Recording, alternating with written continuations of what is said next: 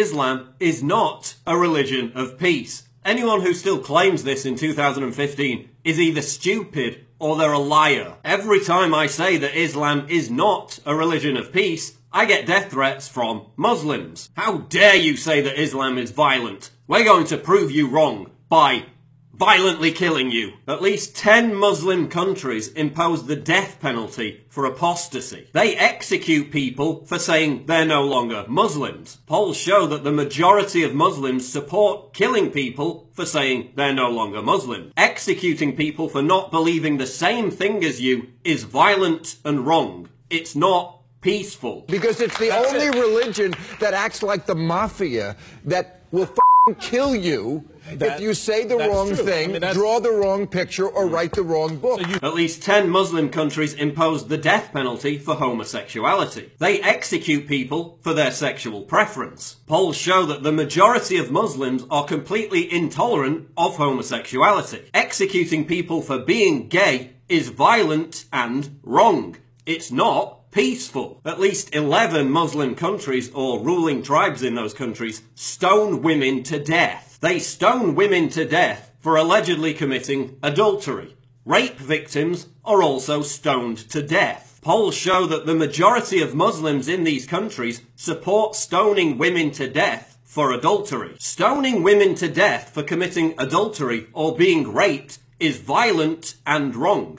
It's not peaceful. Whenever Muslims carry out terror attacks, they cite the Quran as justification. The Quran contains a plethora of passages that directly encourage Muslims to kill non-Muslims. I'll leave a list in the description. Note that there isn't a Quran 2, which is only read by radicals or extremists. There's only one Quran, in which acts of violence are specifically encouraged. Although a minority, a disturbing number of Muslims support terror attacks. For example, 39% in Afghanistan and 29% in Egypt. Killing innocent people in terror attacks is violent and wrong. It's not peaceful. But there's over 1 billion Muslims who would never commit terror, kill gay people, stone women to death, or execute apostates. Right. But they subscribe to a belief system which advocates all of those things and carries them out. So they have two choices. Either continue to advocate all those violent things, or acknowledge that Islam is violent and not a religion of peace, and agree that Islam is in dire need of a reformation. But most victims of terror attacks are Muslims. Right, so they have two choices. Either continue to deny that Islam is violent and keep being killed in terror attacks, or acknowledge that Islam is violent and not a religion of peace, and agree that Islam is in dire need of a reformation. Saying most victims of terror are Muslims is not an argument. But what about the Crusades? Remember that during the Crusades and the Inquisition, people committed terrible deeds in the name of Christ. The fact that Christians fought against Muslims in a military campaign nearly 1,000 years ago does not excuse the fact that Muslim countries in 2015 kill gay people, stone women to death, and execute Muslims who give up on the faith of Islam. Saying, but what about the Crusades, is not an argument. But what about Western foreign policy? The fact that Western military forces have launched unprovoked acts of regime change in the Middle East is terrible, and I've been a vocal critic of those wars for the entirety of my adult life. History has proven that such wars only empower violent jihadists. But that doesn't excuse Muslim countries in 2015 killing gay people, stoning women to death,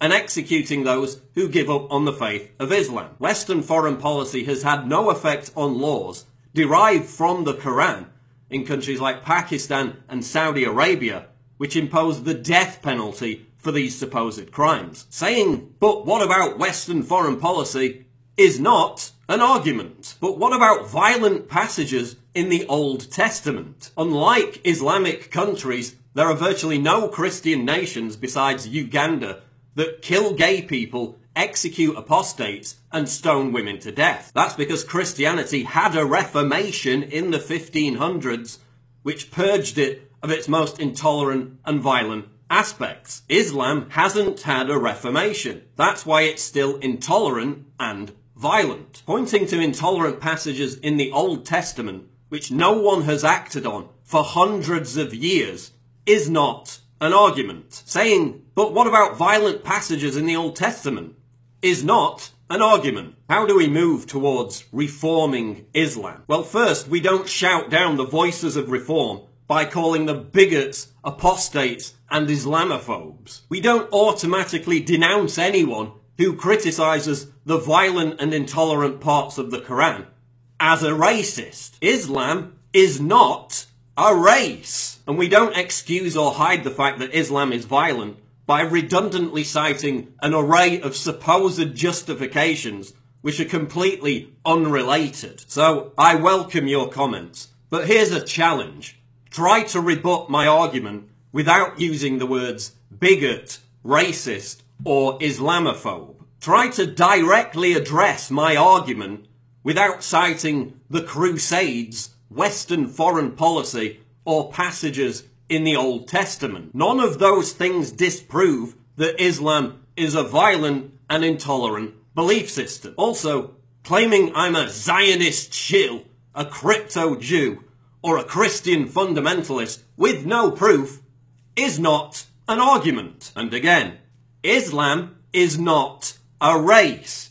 It's an ideology. It's gross. It's racist. It's not. Saying it's racist to criticize Islam is like saying it's racist to criticize socialism or atheism.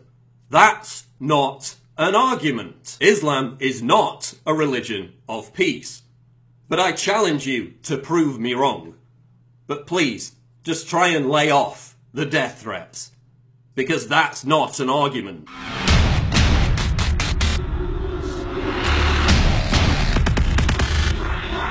What?